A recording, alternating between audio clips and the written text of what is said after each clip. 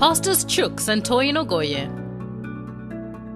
Pastors Chooks and Toyin Ogoye are the lead pastors of Resurrection Life Church, Johannesburg, South Africa. They are passionate about building families and raising men and women who transform and uplift the standard of life in their communities through understanding and applying biblical principles. Pastor Chooks and Pastor Toyin frequently host workshops, seminars, and conferences for transformation. Some of their programs include Kingdom Financiers Conferences, Dream Achievers Conferences, Marriage Enrichment Courses and Seminars, For Wives Only Seminars, Single Ladies Boot Camps, and Limitless Men Seminars. They are the founders of the Power of Women Academy, a group mentorship for high-impact women, and host the annual Power of Women conferences and amazing Power of Women broadcasts.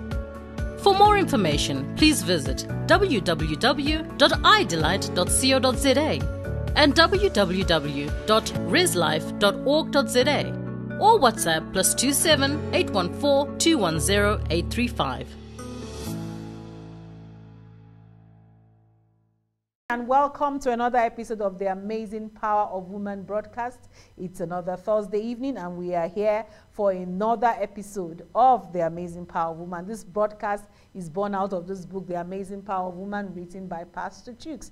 And today he will be taking the part 2 of unpacking the theme of our conference, the God-Sufficient Woman. Last month, we had our conference. What a powerful, powerful time in the presence of God with other ladies. If you really want to know, if you haven't watched or you are not part of the conference, it's available. The whole stream is available on our YouTube channel. Be sure to go understand and listen to that, listen to the conference. And today, he will be taking that theme further by unpacking it and just speaking about what it means to be a God-sufficient woman. Just stay tuned. He will be on shortly.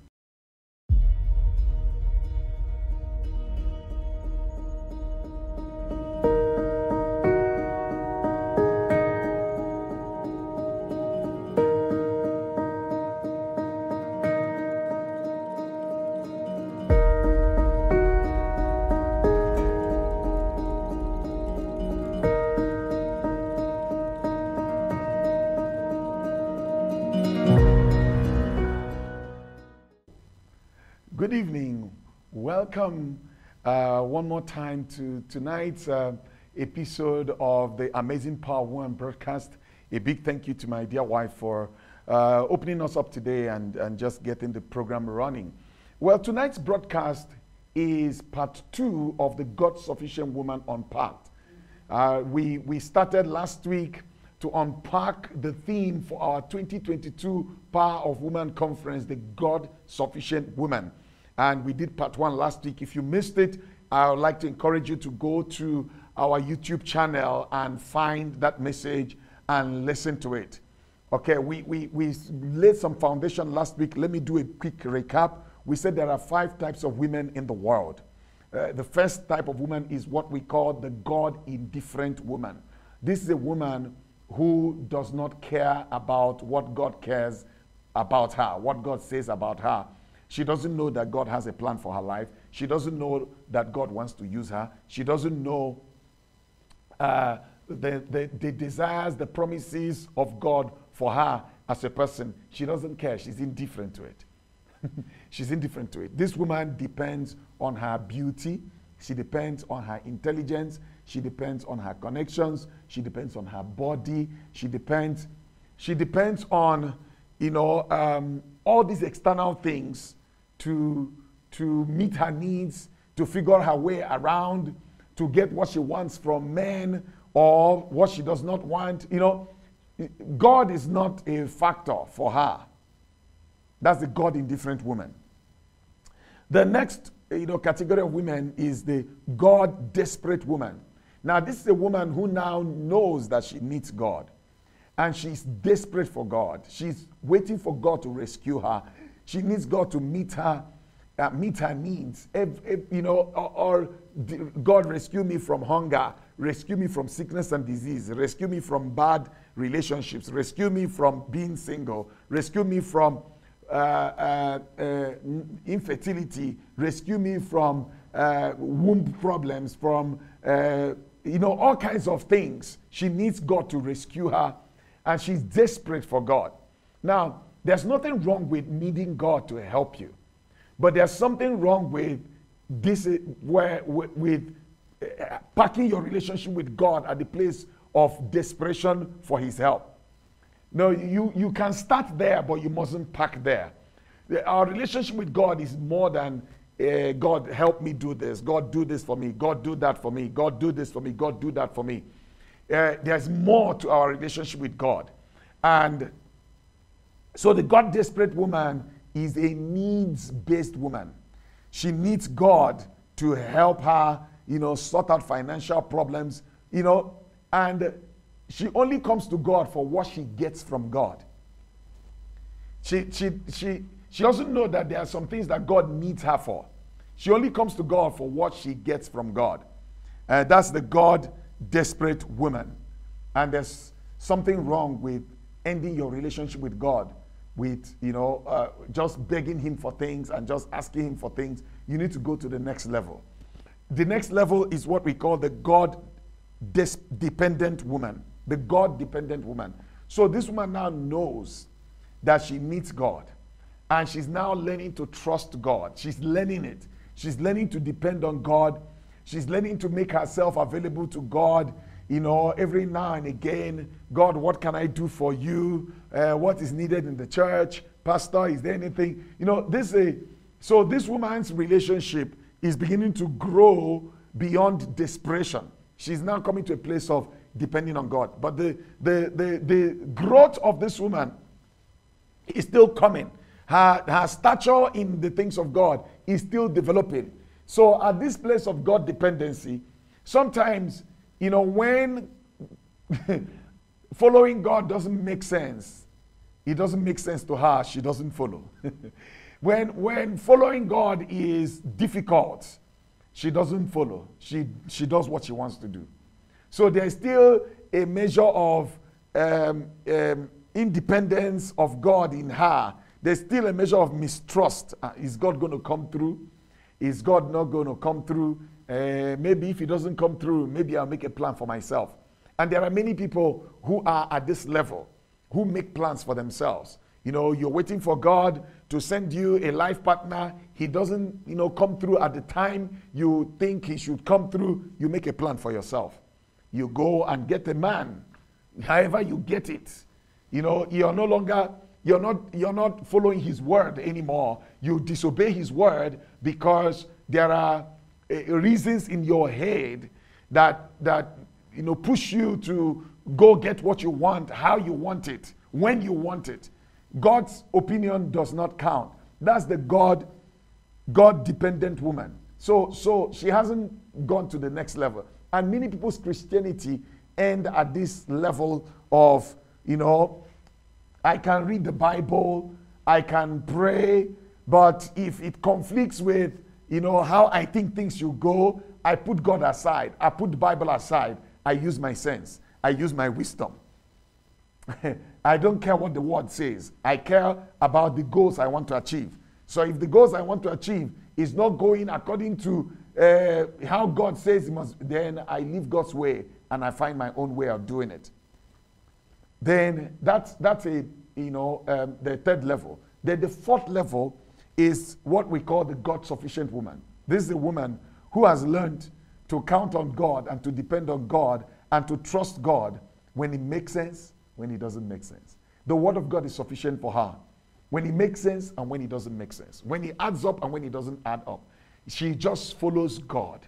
And a big example of a God-sufficient woman is Mary, the Virgin Mary, the mother of Jesus.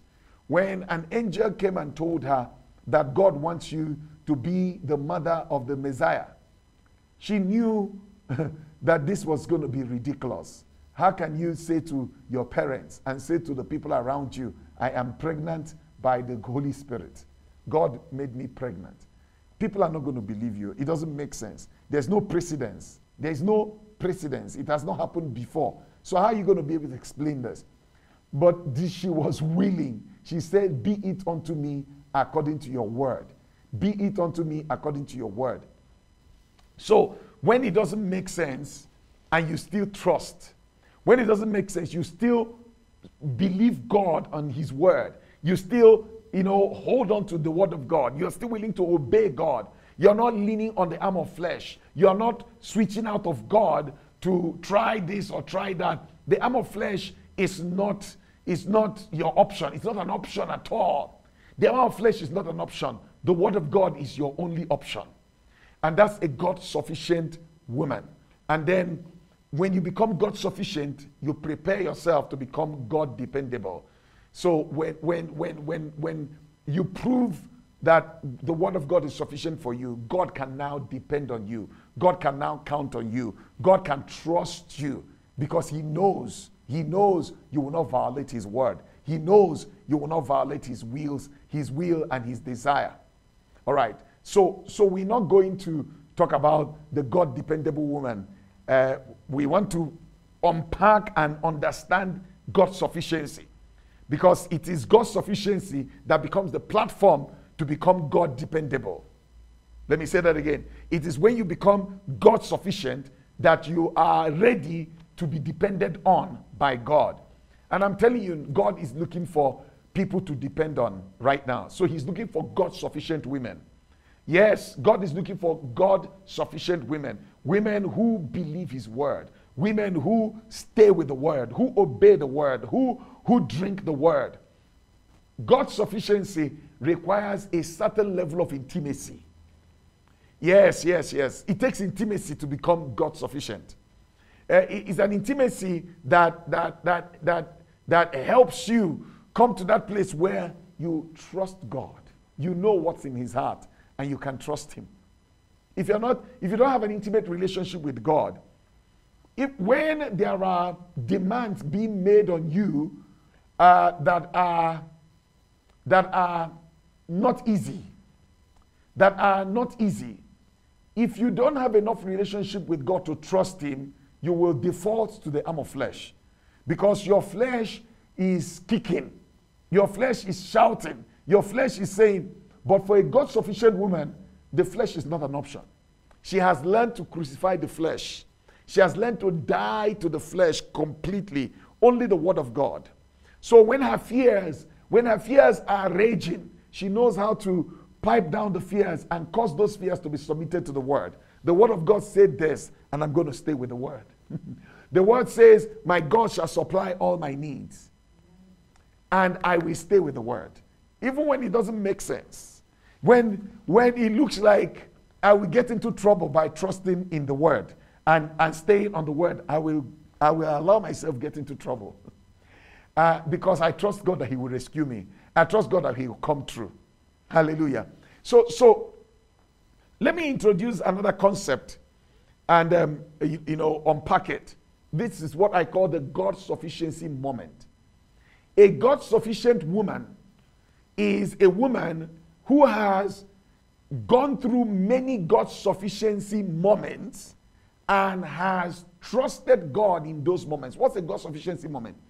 A God sufficiency moment is a moment that requires you to express and display your trust in the word of God and go against your senses, go against the things that everybody else is saying, and you will go only by the word.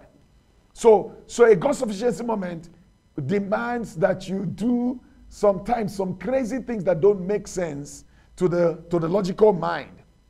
And because God's word says so you go with it. It doesn't make sense.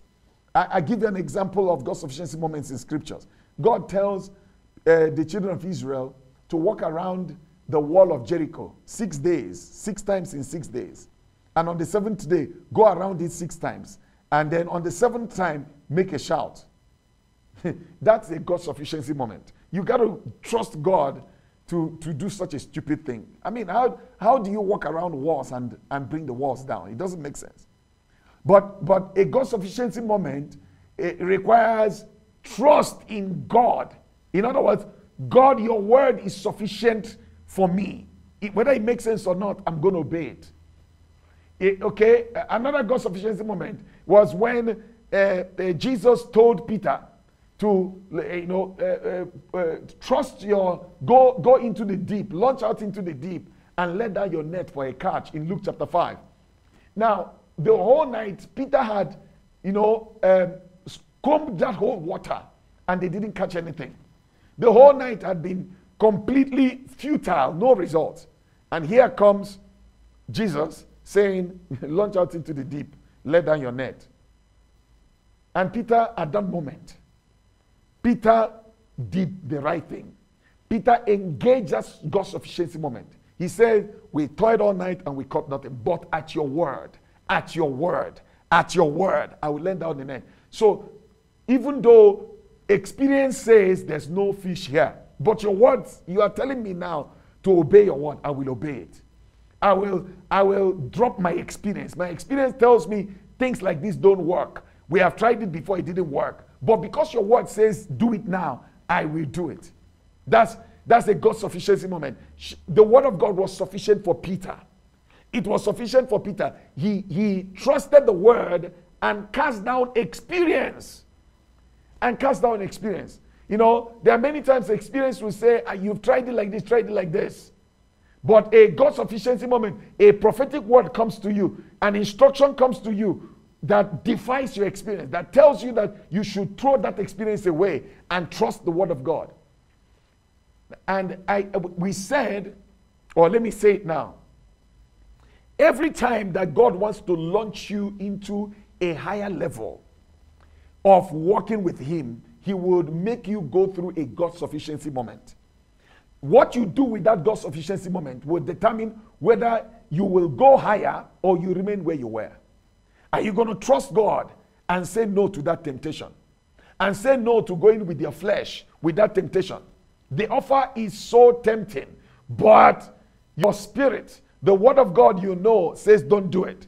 That's a God sufficiency moment. Are you going to count on God and go with what God says, or are you going to go with what your eyes say?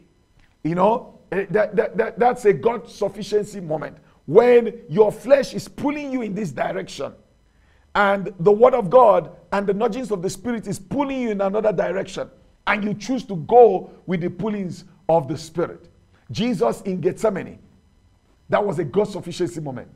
When his flesh said, you can't go through this cross.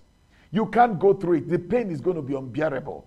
The pain is going to be unbearable. And in fact, you may not survive it. You may be abandoned in hell. Hallelujah. And Jesus remembered the word of God that says, you will not abandon my soul in hell. He remembered that word and he chose to believe that word. And he said, not my will, but your will be done. So that was a God sufficiency moment. And he passed it. He passed it. And when he passed it, he was catapulted to the next level. So today, I want to ask you,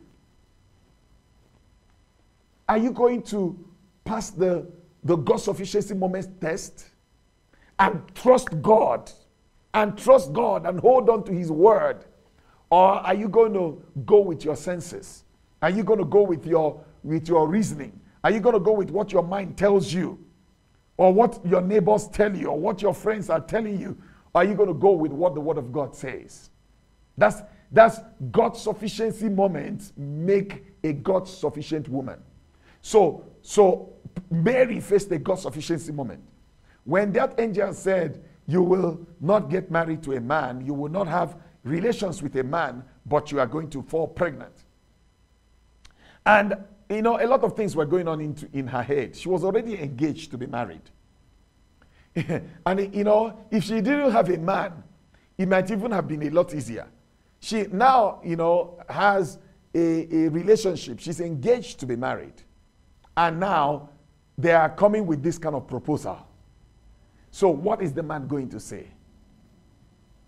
At this point in time, you know, she could have said to the angel, let me consult with Joseph and see if Joseph will agree to this plan. If he doesn't agree, then I will not be able to do it. At that moment, she would have failed a God sufficiency test, a God sufficiency moment test. But she didn't go that route. She said to the angel, be it unto me according to your word. If your word is that I will go through this, I know I trust you to help me go through it. I trust you to help me go through it.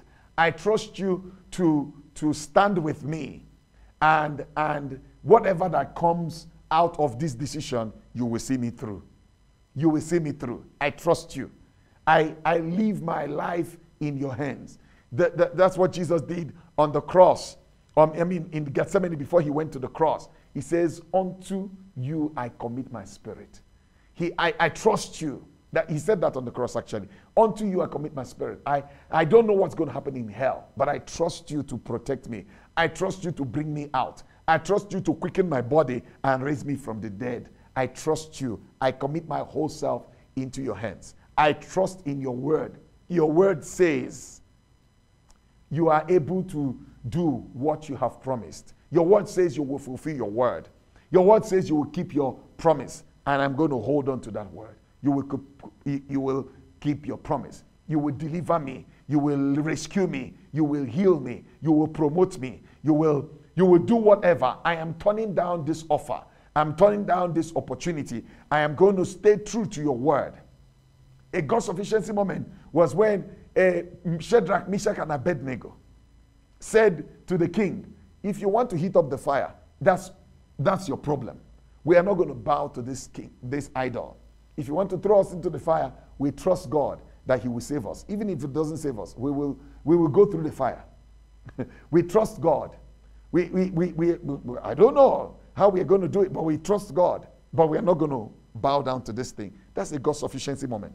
And when they trusted God on that moment, God came through. The Bible tells us that there was a fourth man in the fire. There was a fourth man in the fire because they chose to go with God. You know, many people have had God's sufficiency moment and they squandered it. Somebody is asking you to do something that you know you're not supposed to do.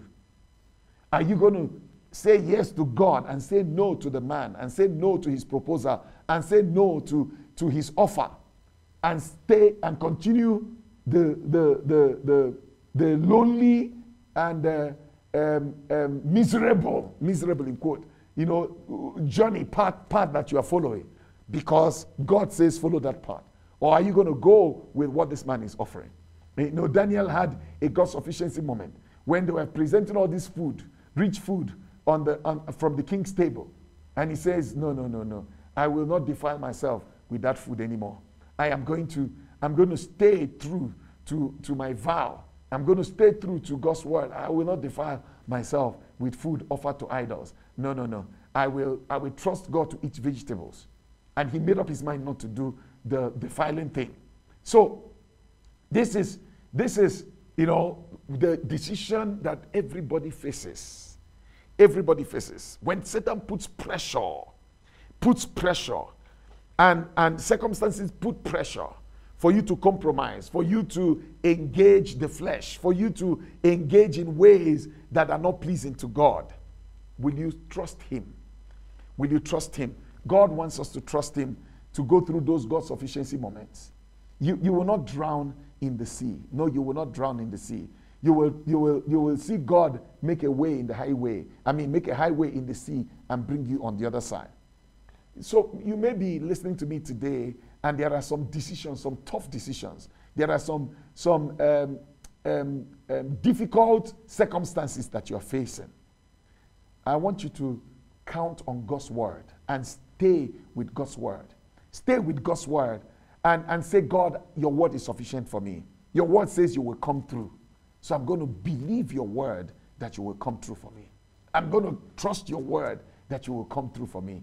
Yes, it may not make sense. It may be painful physically, it may be painful emotionally, it may be painful financially, but I am going to trust your word. I am not going to compromise. I'm going to reject this offer. I'm going to remain broke than accept this help that has strings attached to it. I'm going to say no to this offer and stay true to my God and my convictions of what a Christian woman is supposed to do than go with the compromise. It will not be easy. It will not be easy. I will refuse to go into worry. Yes, I will refuse to go into fretting.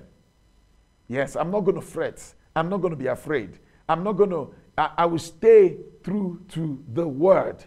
And I will trust God's word. I will encourage myself in the Lord. Even when I find myself about to waver, I will catch myself. I will, recommit. I will speak the word. I will stay with the word. I will obey God. And I will see his salvation come through for me. Where I look to the mountains, from whence cometh my help. My help comes from the Lord. My help comes from the Lord. A God-sufficient woman, my help only comes from God. You only receive help from God. Not from man, not from Egypt, not from Babylon, but from hell. From help from God alone. As I round up tonight's contemplation, a God-sufficient woman has a deep enough intimacy with the Spirit of God that she is able to represent God. When she shows up, God has shown up, because God identifies with her as much as she identifies with God. Let me say that again. God identifies with her as much as she identifies with God. She identifies with God as much as God identifies with her. She and God have become so tight. They become so one together that when God shows up, she shows up. When she shows up, God shows up. In other words, she's a carrier of divine presence. She's a carrier of divine mandate. She knows the will of God and she's willing to obey it even when it doesn't make sense, even when it's difficult. She knows what God wants and she's willing to obey. She's willing to go to difficult places. She's willing to endure excruciating sacrifice because this is what God wants. She's willing to do whatever God is asking. It doesn't matter what it cost her. It's like Abraham having to offer Isaac as a sacrifice. That's a difficult decision. But God wanted it. He gave it to God. That's a God sufficiency moment. Peter being asked to walk on water. It's comfortable in the boat. There's no danger in the boat. And you step out of the boat and step into a storm and start walking on it. But that's a God sufficiency moment.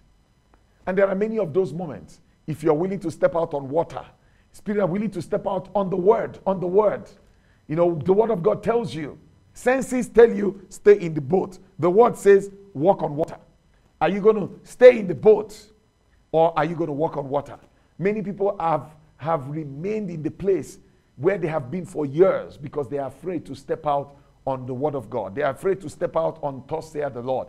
The comfort of the salary job is so comfortable that they are not willing to step out to bet the business. They are not willing to resign on the job and trust God when they don't know where money is going to come from, to obey God. So they've remained in their comfort zone. There are many people who have remained in their comfort zone because they are not willing to take on those God sufficiency moments. If you're going to experience big things, if God is going to do big things, great things in your life, you will have those God sufficiency moments where your sufficiency is of God, where you trust God. And I'm throwing it to you today. May you pass your God sufficiency moment test. May you pass those seasons where only faith in God and trusting in his word will see you through. God bless you. God bless you. I hope I helped you. I hope I'm encouraging you. I hope I've encouraged you rather to trust God and pass the next test that is in front of you and scale to the next level of your walk with God. God bless you. I will continue next week as we continue to unpack this God sufficiency woman subject. God bless you. Good night. Bye-bye. The Power of Woman Academy is a group mentoring program for high-impact women. Women who want to change their lives and their worlds and move on to the next level. Power of Woman Academy is aimed and tailored at unleashing the passion and greatness locked inside you as a woman as you walk the journey of life over the mentorship period with our team of distinguished and well-accomplished mentors from all walks of life. Our mentors are indeed destiny helpers. These mentors come to inspire you. They come to encourage you, to challenge you, to teach you, to stretch you, and to empower you. They are committed to helping you fulfill your highest potential and help you birth your wildest dreams that have been placed in you by God. For more information about the Power of Woman Academy, please visit www.powacademy.co.za or for inquiries, call 064 200 1545.